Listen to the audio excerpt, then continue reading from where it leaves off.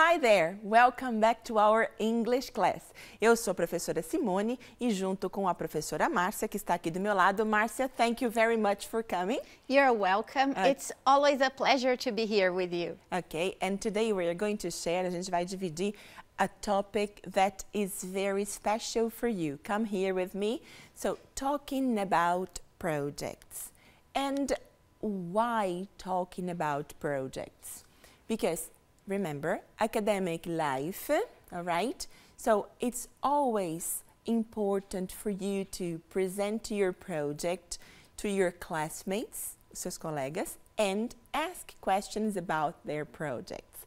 Se nós estamos num ambiente em que, remember, you are in Denver, at the University, uma das coisas que você mais vai fazer é falar sobre o seu projeto. Então, vamos recapitular um pouquinho a nossa história para a gente poder entrar no tema, ok? Come here with me. All right, so far you have cited a key point in a test, expressed your view and offered an argument in academic forum, taken a stand in a class discussion, remember, okay? Learned how to address your tutor, talked about your academic interests and needs, very important, talked about your learning style, all right? So consider that you are in Denver and you had lots of different and wonderful experience. And today, what is your experience today? Márcia, can you help us with the learning objectives? Qual vai ser a nossa grande proposta para hoje? A nossa grande proposta para hoje, your learning objectives are, in this class you will talk about your project to your classmates and ask questions about other students' projects. Why? Por que que a gente faz isso, Simone? Okay, in fact, we do that because we need to present the project and our ideas, ou seja, a gente precisa apresentar as nossas ideias e os nossos projetos. E lembrando que the focus of this class is speaking. Lembrando que o nosso foco é a fala, então é isso que a gente vai praticar. E para isso, we have a challenge, a very special one for you. Come here with me. So, your challenge for this class is tell your classmates about your project and ask questions about their projects. Ou seja, é o momento que você vai falar sobre o seu projeto e vai fazer perguntas sobre o projeto do outro. Everything in English, and let's practice speaking. So, if we are talking about speaking, my question is, are you ready to start? Yes? Sure? Okay, so let's do it. Okay, speaking. We have fluency, we have rhythm, we have pronunciation, and that part is with Márcia. Márcia, please. Okay, so guys, remember that last class we talked about the rhythm of English. Today's topic, fluency, is really linked to it. How? Por que que tá ligado? Porque a gente vai aprender a ligar as palavrinhas que você não intensificou na aula passada com as palavrinhas que a gente intensifica, porque quando a gente liga, fica mais fácil até de falar. Então, vamos ver como é que é isso? E, besides, when you do that, what happens? You sound fluent, because sounding fluent has nothing to do with speaking fast. I'm not speaking fast and I'm fluent.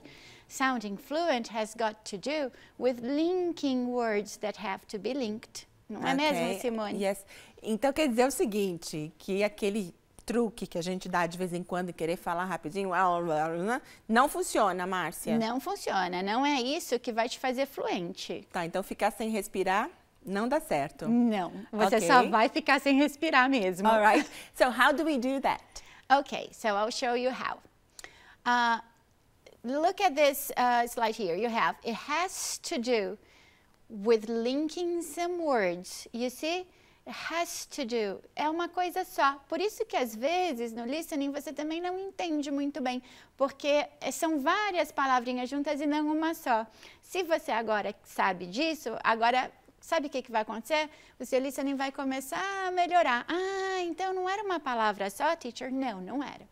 Eram 2 ou 3 juntas. Tá. Então, quando eu estou no listening, por exemplo, a gente sempre tem aquela ânsia de querer entender palavra por palavra. Então, na verdade, se a gente buscar a ideia de entender a palavra por palavra, it's not going to work. Então, o que eu tenho que fazer, Márcia? Tentar, num contexto geral, certo?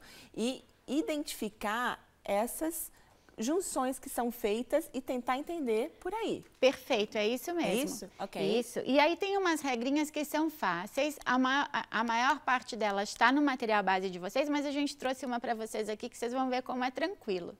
Ok. Okay, so what the rule is, every time you have these words that are not emphasized in speech, and, a, an, are, has, have, or of, they link together with the words that succeed them. Elas são ligadas às palavras que as sucedem, que vêm depois delas. Ok, Márcia, that sounds perfect.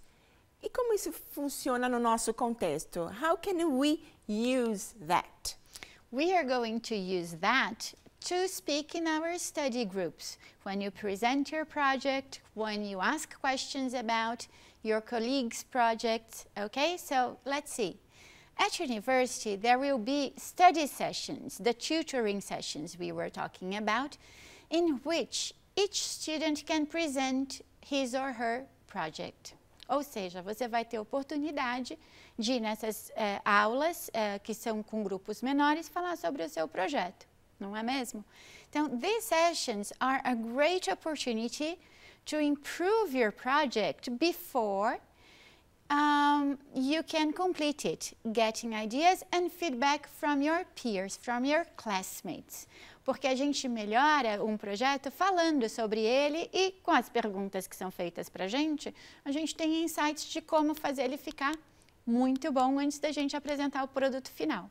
Okay, so talking about the project, here we have a surprise. A professora Márcia adora trazer uns vídeos bem legais pra gente. Márcia, please tell us a little bit about this video. Okay, this video is a professor. She's talking about her particular project to help teenage girls and boys. Let's see what she has to say about it. Okay, so let's do it. Hey there, I'm Dr. Jennifer Wider, and I am going to be your guide through puberty here on Howcast. I decided to do this project because I truly believe in empowering people just like you to get good, solid health information through the media in order to make good choices. Okay, Márcia, please tell us more in English about Dr. Jennifer's project. Okay, Dr. Jennifer's project is to guide people through puberty. It's the same word in Portuguese, isn't it? Yes. She decided to do it because she believes in empowering people to get good, solid health information through the media. Oh, you have to, why? Why does she think that? Because you have, in the media, there are lots and lots of information, and you have to be able to select the information that is good. And her project is giving people enough knowledge so that you can tell what is good, what is not. Okay, Márcia, one question. What's the meaning of empowering? Empowering is to give power to. Empoderar, te dá condições, te dá conhecimento. Okay, thank you so much. So, we are talking about project, all right? How about your project at Univesp? Como é que fica isso? Vocês viram o vídeo, né, falando sobre um projeto, e você, como é que você vai falar sobre o seu projeto? A primeira coisa, that we have to remember, que tipo de projeto você tem na Univesp?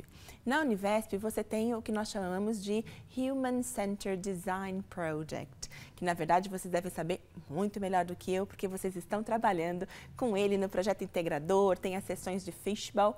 So, and here, how can I talk about this special project in English? So come here with me. So, the sequence of your project, more or less, is what is desirable, what is feasible, and what is viable. Então, você começa o seu projeto primeiro pensando, what is desirable? Márcia, what's the meaning of desirable? O que é desejável? What do you want to do? Okay, very good. So, how about feasible? Feasible is what you can actually do. O que é factível, o que é possível de ser feito. Okay, how about viable? Viable is o que é viável, porque às vezes é possível de ser feito, é feasible, but you won't have time enough for that, so it's not viable. Não é viável. Okay, very good. So remember, your project in general, desirable, feasible, and viable, okay? And how you do that in terms of methodology. Em termos metodológicos, vocês vão trabalhar com todo o seu projeto, com todo o contexto, procurando entender quais são as nuances e como proceder nas necessidades que vocês têm que investigar para então prototipar e a partir daí seguir com a pesquisa de vocês. Vocês têm algumas coisas very important. First, hear, okay? Hear, let's repeat. Good, ok? Então, você tem essa primeira etapa que é o ouvir. E nós vamos trabalhar um pouco de língua para você poder perguntar para o seu colega e informar também. After that, you have create. Let's repeat. Create. Very good. And to finish, you have deliver. Let's repeat. Deliver. Very good. So, Márcia, only one thing. What's the meaning of deliver?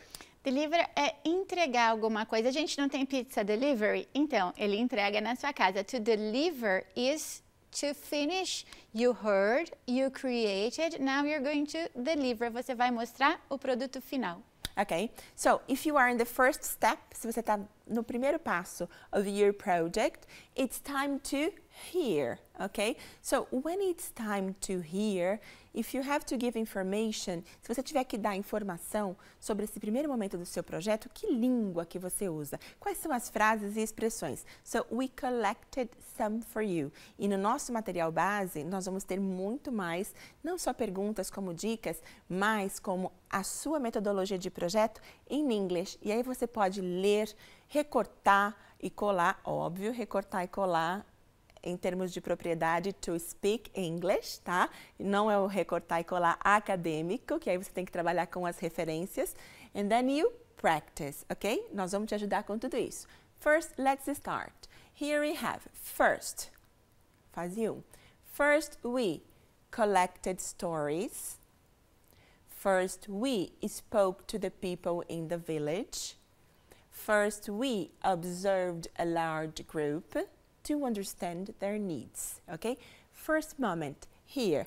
And how about the other moment, create? Márcia, can you help us? Sure. Then, after you heard the stories, you listened to what people had to say, what do? You create. Then, you produce the synthesis of what you heard. Then, you brainstormed ideas. Then you created different prototypes. Then you gathered feedback. Okay. Vocês entenderam o que vocês fizeram? Será? O que eles fizeram, Simone? Okay, so if I have to report, se eu tiver que falar do meu projeto, I would say, we, okay, produced a synthesis. We brainstormed ideas. We created different prototypes. We gathered feedback. Essas são algumas das frases que você pode dizer nessa fase do seu projeto para poder, então, depois entrar com os detalhes, alright? But we're going to help you with that. A gente vai te ajudar. And then you have the deliver. Márcia, can you help us with the sentences? After you created, you delivered. So, finally, we planned implementation. Finally, we developed a sustainable model. Finally, we encouraged ongoing development. Ou seja, vocês planejaram a implementação do que vocês criaram, vocês desenvolveram um modelo sustentável dessa criação e vocês encorajaram um desenvolvimento contínuo desse projeto, porque o projeto é interessante que ele possa beneficiar muitas pessoas, não é mesmo? Yes, that's it. So, how about other projects? So, come here with me. other students' projects can help you solve problems on your own project. Ou seja, por que interagir, por que a gente se comunica e por que a gente também tem que olhar para outros projetos? Because they help you. Vai nos ajudar a quê? A resolver os problemas of our own project, dos nossos próprios projetos. And then, so it's useful to ask questions that clarify how other students have dealt with their data and why they did it, ok? Então, e por que ele é importante? Porque ajuda você a entender como que os outros alunos ou os outros projetos trabalharam com os dados, né? E também o que eles fizeram com esses dados em termos não só de prototipação, mas em termos de caminhada de projeto. Alright? So, and how do you ask questions? E como que você faz perguntas? Porque agora nós mostramos algumas frases para vocês sobre como você dá informação do seu projeto. E se você quiser perguntar o projeto do outro, considerando a importância de você entender. What are the questions? Márcia? Okay, so Simone, how did you prepare your questionnaire? Okay. How did you organize your data? And how did you build your prototype? Okay, so good questions. Daqui a pouco a gente vai trabalhar com as respostas, okay? And we have here, okay, the answers. For the question number 1, I would say, well, Márcia, I prepared a bank of questions in electronic format. For the question number 2 about the data, Márcia, I put the data into different subfolders in my computer. Okay. And the other question, I used 3D printer to build it. Ou seja, para o primeiro, quando a gente pergunta como que você trabalhou com as suas perguntas, então, I preparei um banco eletrônico, num formato eletrônico. A segunda, sobre a organização dos dados. I put them in different pastas, ok? And then, e como você, how did you do that? Você, neste caso, eu usei uma impressora 3D para poder construir, right? And Márcia, tell me, okay, I asked how, okay? And why? Como que eu pergunto? Por que você fez tudo aquilo? So, why did you, Simone, reject some ideas?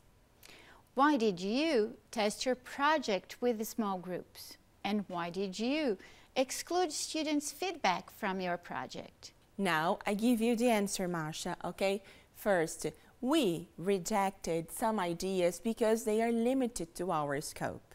Ou seja, por que nós rejeitamos? Porque são muito limitadas ao nosso escopo. So, second question. Well, I tested it with small groups because I wanted a more formal conversation. Ou seja, eu resolvi testar com quem? Com small groups, because I wanted more, eu quero informal conversation, parecido com o português, okay?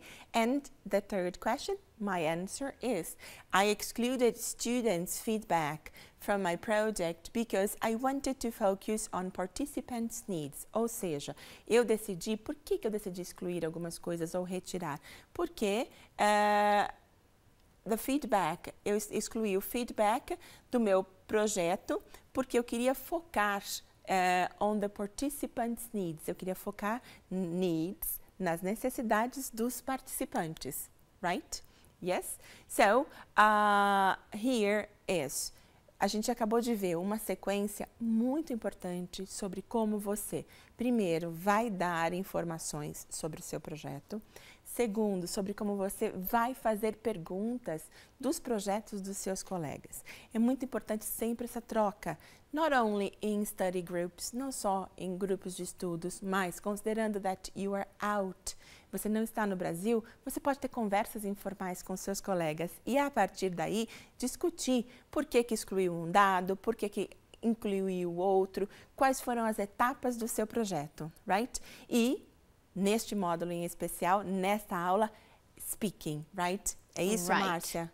Vocês vão falar o tempo todo e a gente está dando várias dicas para vocês no Canvas de como fazer isso. Ok, so very good. A gente chegou no final da nossa videoaula de hoje. A gente espera que você tenha gostado e que você faça bom uso, porque nós vamos praticar, we are going to practice a lot, ok? Então a nossa aula não termina aqui, ela continua. E o que a gente viu hoje, o que foi de tão importante, como é que ficaram os nossos objetivos? So come here with me. So in this class, you talked about your project to your classmates. Yes, você falou sobre o seu projeto. Asked questions about other students' projects, ou seja, você fez perguntas sobre os projetos dos seus colegas. So, we hope you have enjoyed our class. So, I thank you very much for coming. Márcia, it's always a pleasure to have you here with us. Thank you, Simone. Thank you, guys, and I hope to see you soon. Okay, so see you. Bye-bye.